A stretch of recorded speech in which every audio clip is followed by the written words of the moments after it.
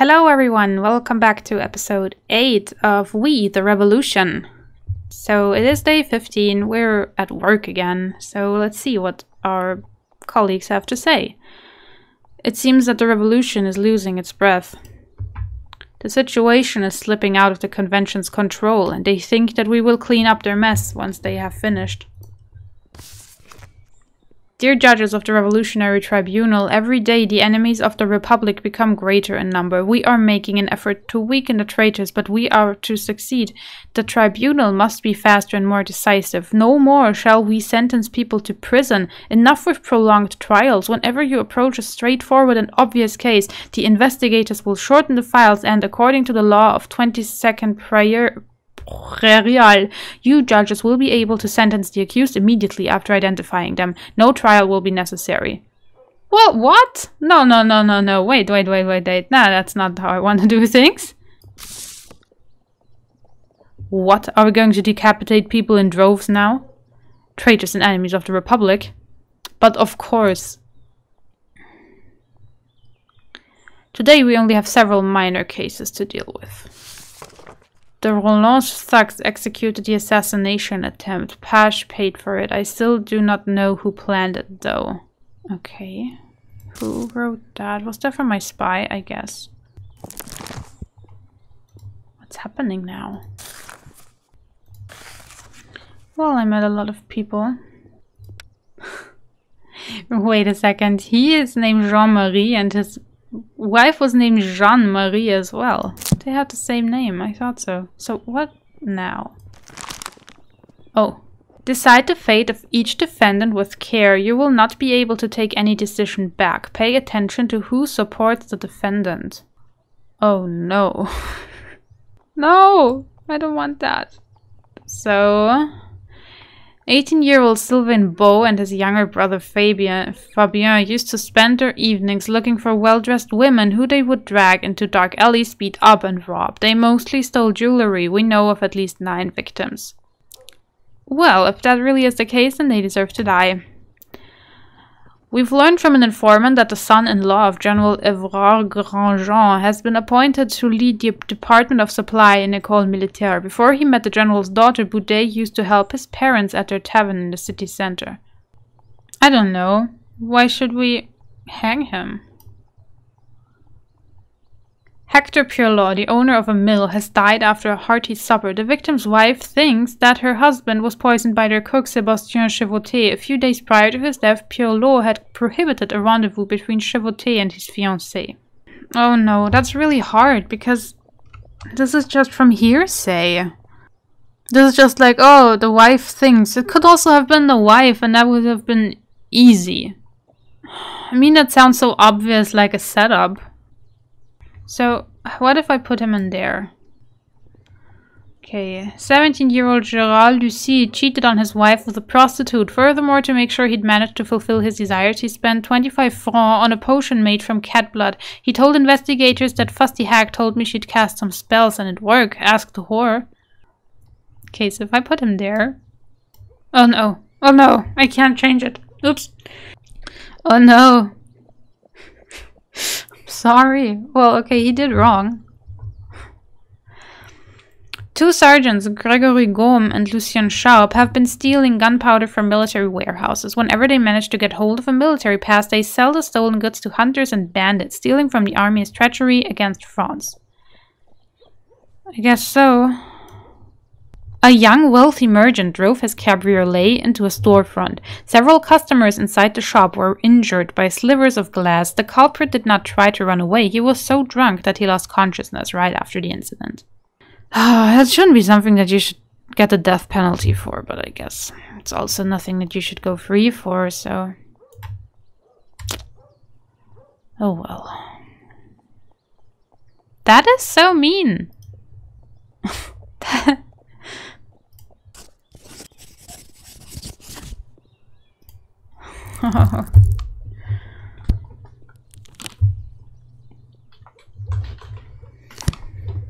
Thank you. Even the least powerful deserve justice.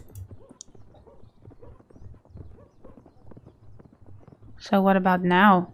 Oh, we're done for today? Okay, that was a fast. Day. Oh no, are we going to... No, okay. You notice a woman about the same age as your wife standing in front of the court. She intercepts you the moment she sees you, and for the next few minutes you listen to a story about a husband who sells family heirlooms and drinks away their last francs. Of course, their children are starving too. Nothing surprises you until the woman concludes her story by asking you to send her husband to prison. She promises to testify to whatever is necessary as long as he ends up in a cell. Oh no. So I know that this is probably bad. But I don't want to ignore her. I mean, threatening is like, that could also be bad. This could also end bad for you if it comes out that you, a judge, are blackmailing people. So I guess it's either arresting him, keep him in prison for a while. Maybe that would change him.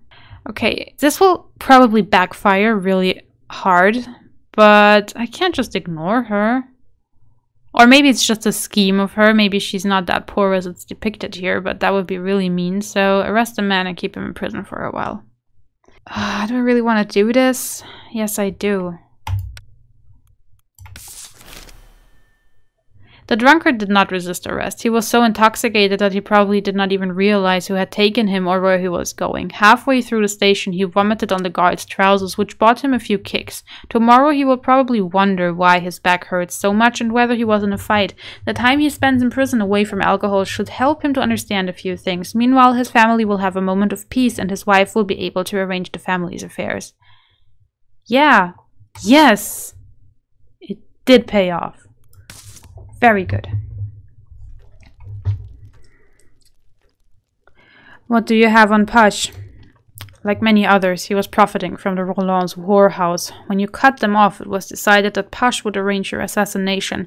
The mayor has strong allies, Danton being one of them, so we cannot simply attack him. We need to target his family.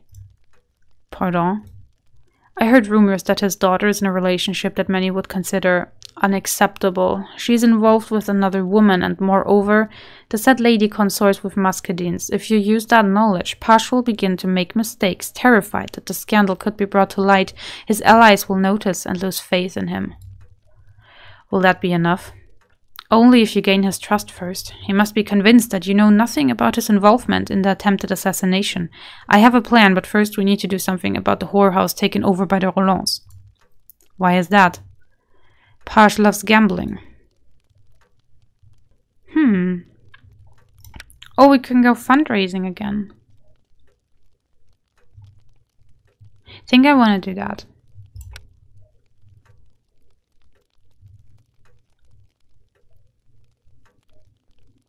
This is like good to heighten everyone's moods, and then we're gonna send them to construct our statue again. Okay. What's this? Okay, so he spied something.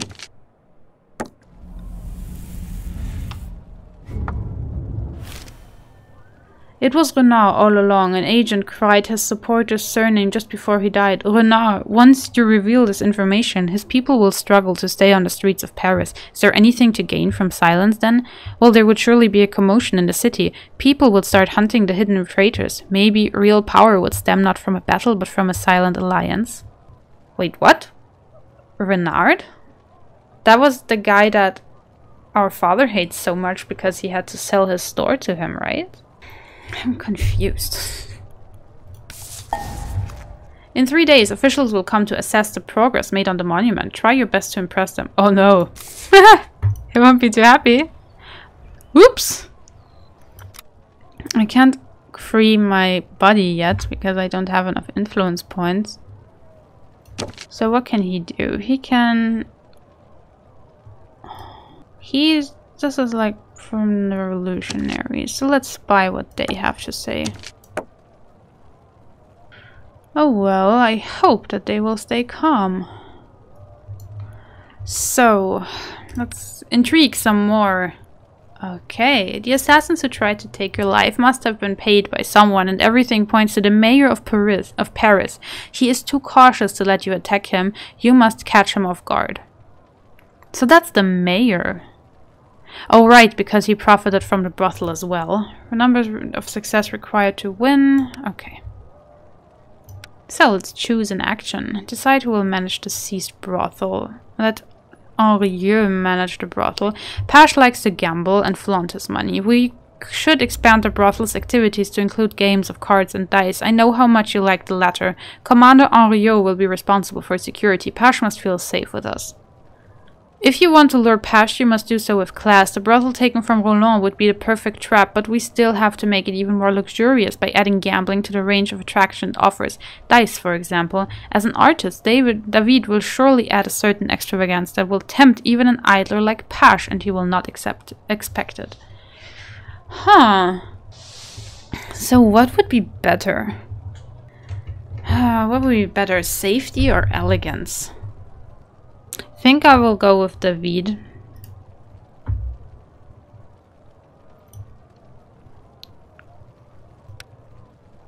Okay, so that's it, right? End the day.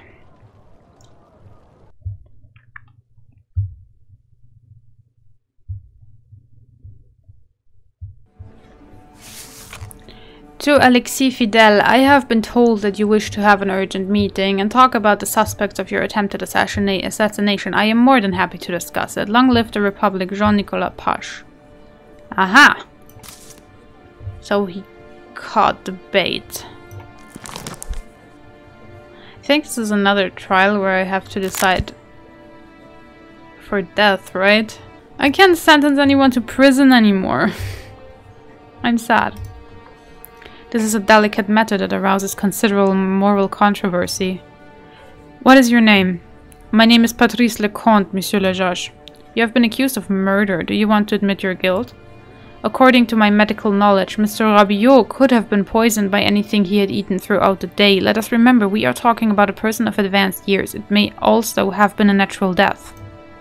So natural as you claim that death curiously occurred at the doorstep of your office and you have nothing to do with it?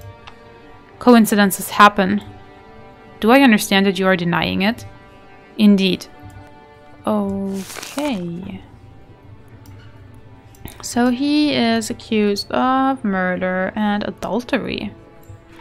Patrice Lecomte, a respected 55-year-old physician residing in the Parisian suburb of Saint-Ouen, has been accused of committing a murder. The victim is Victor Rabiot, the husband of one of the defendant's female patients, Valérie. The 63-year-old victim visited the accused to discuss his suspicions. Some time ago, Rabiot was led to believe that his wife was having improper relations with the accused. The witnesses testified to seeing Victor Rabiot stumble from the doctor's office, white and trembling. He managed to take only a few steps into the streets before collapsing with horrible gurgling sounds. The National Guard patrol that arrived at the scene were the first to notice the victim clutching a broken glass containing a few drops of wine. The investigation revealed that it was probably the same wine that Rabiot drank while talking to the physician. The suspicion of murder obviously fell on the physician, who by virtue of his profession has access to substances that can be used to poison wine. Provided that the physician's affair with his patient turns out to be true, we also have a motive. As we learned unofficially, the woman did in fact pay the doctor suspiciously regular visits. However, we have no evidence yet. Both Citizen Rabiot and Citizen Lecomte are wealthy and well known among the Parisian aristocracy, which now demands a quick and fair judgment. Evidence of broken glass containing wine, Valérie Rabiot's letter to her lover, which reads, "I will wait for you tonight in the usual place, your V." Huh. Well, this sounds awfully suspicious that he did it. Wait a second. So who were the witnesses? Or the witnesses saw him running out of the office. No, they didn't. Oh no, this is a great start. So the evidence is her note. Yes. The visit was probably a course of events, I would guess. So I guess running out of the office was part of the course of events. Access to poisonous... oh wait. Access to poisonous substances could have been the method. Or could be evidence, but it's nothing that sits before us. It's just on the accusation. So let's go with the method. Yes.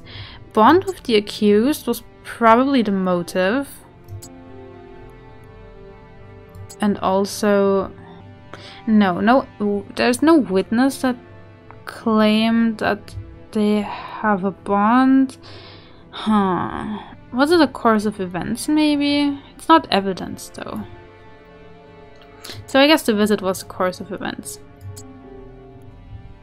The murder was probably also a course of events. No, it's not. It's probably a method.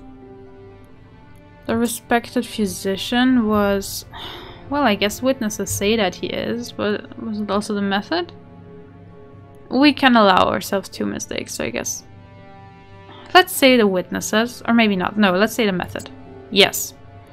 And the bond with the accused... Oh, okay, so this is from the witnesses. Probably because she visited his office a lot. Okay. So I think I have to decapitate him. What exactly happened on the day of Citizen Rabiot's death? He came to talk to me. I did not know what about. He was pale and tense. It seemed to be breaking his nerves. Is that why you poured him wine? Yes, I went to fetch wine and I poured some for us both. Did you pour it in the presence of the victim? No, in the kitchen. Does that matter? What was he supposed to do? Drag the guest around his house? Very well. What happened next? We drank, and a moment later Mr. Rabiot ran out screaming and clutching his chest. Who cares why such a powerful man died? The important thing is that he's dead.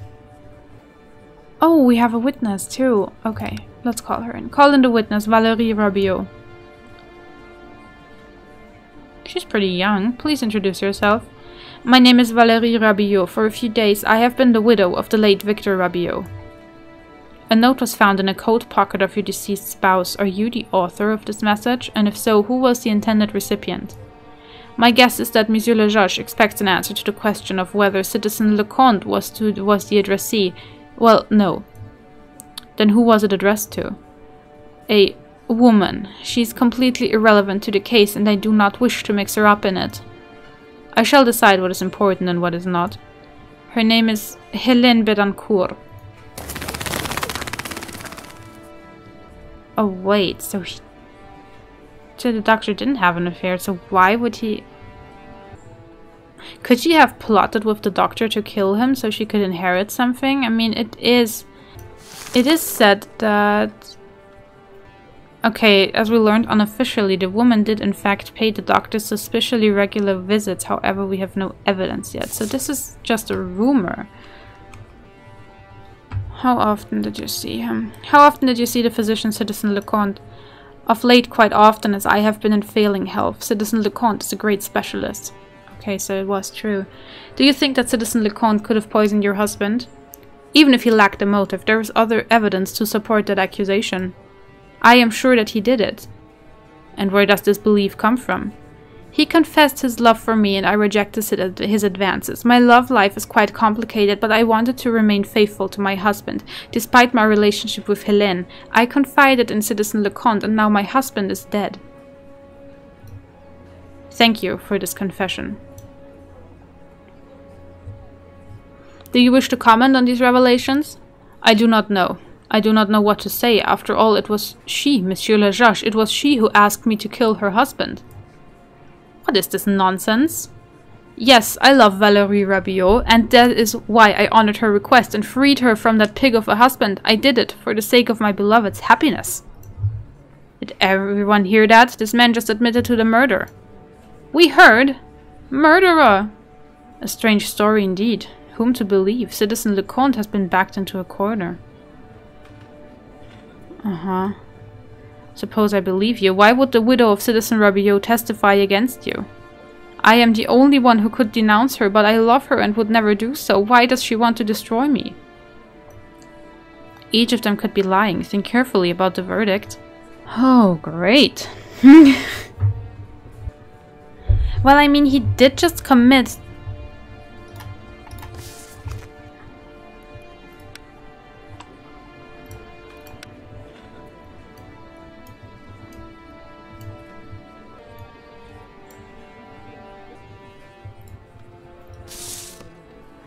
So I suppose he did poison him. I just want to know. That's really hard, because I don't know. On the one hand, I mean, I guess it seems like they conspired. She asked him to kill her husband, and he did it, so he's guilty. What do you think the cause of Citizen Rabiot's death was? He killed him, that was the cause. He might have been poisoned, but I would say it was angina pectoris, a problem with his heart. Have other physicians confirmed this opinion? I could not say, and is that not a question for the investigators? As if they ever move a finger to make the slightest effort. Do people often run away during such heart troubles? I have never come across anything like that during my practice, but the human body still remains a mystery to us. Well, well, listen to this first-class, sweet talking. You know, it is rather strange that he ran out with the wine glass in his hand, so... Correct me if I'm wrong, but he admitted that he poisoned him. I mean, he just told us he killed him because he loved her and he wanted her to be happy, so... But now he's still trying to tell us that it could have been anything that killed him. I need to look at the protocol again. It was she who asked me to kill her husband. What is this not? Yes, I love Valerie Rabiot, and that is why I honored her request and freed her from the pick of a husband. He admitted it already. I mean, it is strange that he ran out with the wine glass in his hands to die in the streets. I don't know. As a physician, you have access to various types of medicines and substances which, if used improperly, can cause death. Any substance in excess can prove harmful, and as a physician, I know how to avoid such cases. So you would know what substance and amount would be required to kill someone. By the same logic, every housewife and every chef are murderers for the sole reason that they have knives in the kitchen, is that correct? But not every kitchen becomes a murder scene, would you not agree? Indeed. And Victor Rabiot died from poison while visiting you. That is correct, there were people in the street who can testify to that. I don't know if I'm terribly wrong about this, if there's something that I missed that would make her the murderer, but... He said that he did it, and that makes him guilty, so I guess I just need to convince the jury. Did you have an affair with Mrs. Valerie Rabiot? This question insults me as a professional. Mrs. Rabiot is my patient, and the nature of our relations are purely medical. A physician can fall in love, and professionalism has nothing to do with it. I see my patients as suffering individuals, and my focus is on trying to help them. Maybe he examined her several times. You know how. Ooh. Then why would Mrs. Rabiot come to your office both so often and with such regularity? I cannot reveal any details of my patient's health condition. Mrs. Rabiot is a delicate woman who must take care of herself. I don't really understand how this question just incriminated him more, but I think I need to go with it and I just have to decapitate him. Oof. Whoa! That makes me lose a lot with the common folk. But it also gives me a lot from revolutionaries and aristocrats. I mean, shouldn't the common folk be all about it because another rich person dies? Death penalty. I'm sorry. I'm sorry if I did something wrong. I'm sorry if I judged this wrong. But I hope I'm not. Was this act counter-revolutionary? No, it wasn't. What were the victim and the defendant drinking during their meeting? Wine. Is it now that they want to speed up the trials? Oh, that are the reports now less thorough too? Because before it was like, did he confess to the crime? And yes, no, and now it's just, is it counter-revolutionary? And one check question that was obvious because it was in the case note. I hope that it wasn't counter-revolutionary, but how was it? I sentence Citizen Patrice Lecomte to death by guillotine. Take the convict away. What a strange story. Yes, indeed. Hey, hey! I'm in positive reputation! Awesome. Finally, it took a long while. Well, the common folk minus 15. Wow. So, bye. Oh, great. Oh, I have to hold another speech.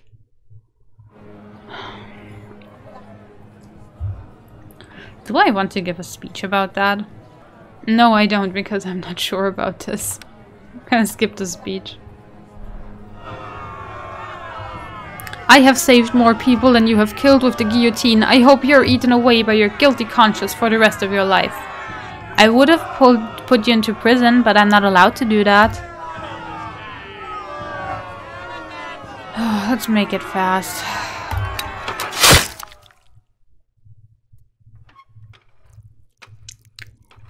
So it's really apparent that the whole justice system is getting influenced and more like only life or death decisions, and I don't know how this will end.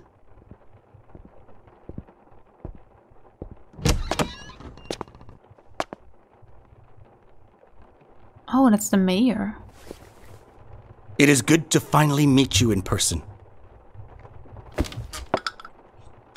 I am truly sorry that you had to face such terror. I wouldn't drink that tea. If I only knew the bastard behind that despicable crime.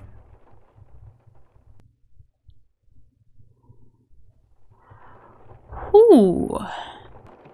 Okay, nice. We have enough points to discover all of it. Huh. So... yeah, of course he wants to know so bad who attacked us. Yeah, right.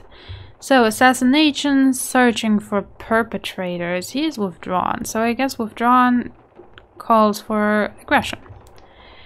Only Pash can help. What was oversensitive about? So I think the moral carefree is carelessness as well. What was the oversensitive? Maybe aggression too?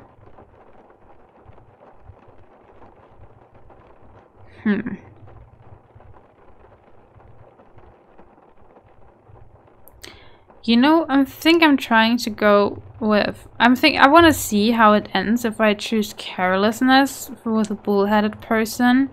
Although it doesn't... this doesn't make any sense.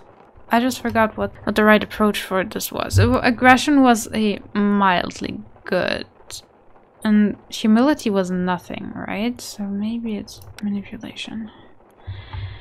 The brothel that we are handing over, it's oversensitive. Oh, what was oversensitive? I think it was humility. Yes, that's okay. Perfect, strong, and that was a weak argument.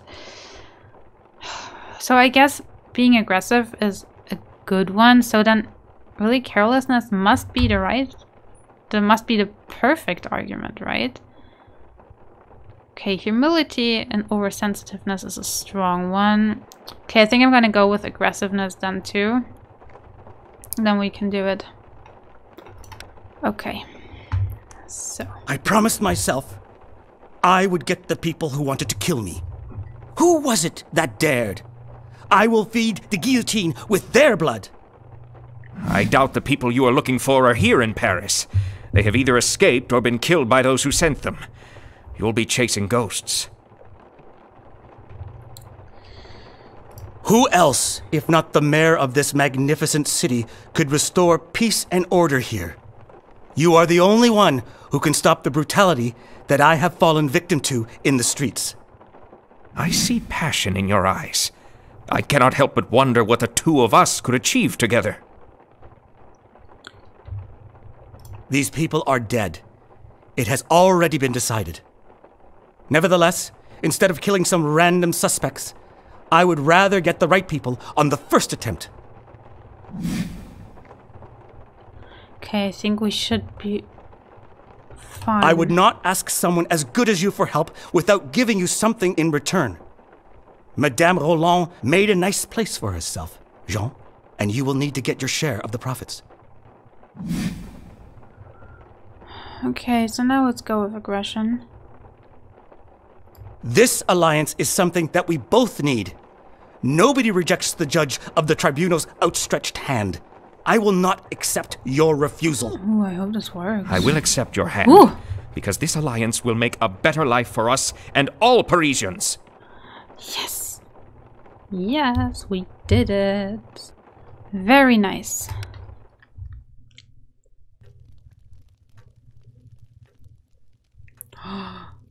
Oh, this is so awesome. Now we can go construct our statue. I'm sorry. Yeah, you started to like me, Father, didn't you? Now you have to help me work on my statue.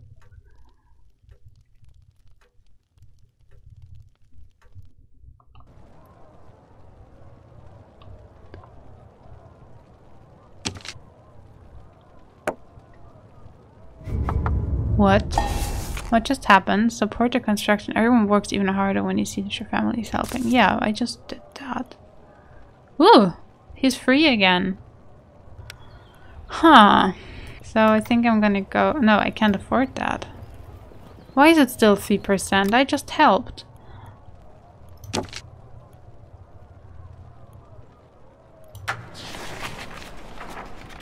Okay, so you're gonna be fighting, and what about you?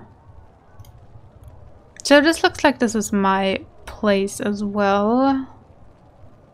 The revolutionaries are here. This is the people. Okay, so let's just put them here. Okay. Before we act, David must confirm the nature of the relationship with the mayor's daughter has with Beatrice Caron. If they're having an affair, Pache will be furious, and you will help him to make that one mistake we need so much. Let Rommel handle it. He knows every dark alley. Send your guard to take care of it. We do not have to hide. David's presence should not raise any suspicions. So I guess he is good with words. I mean, he's an actor, or... I don't know, but I guess... Or maybe the spy. Yeah. And so what about this? It's time for Pache to get a taste of victory and good tobacco, all in the newly created gambling den. It is time he felt safe.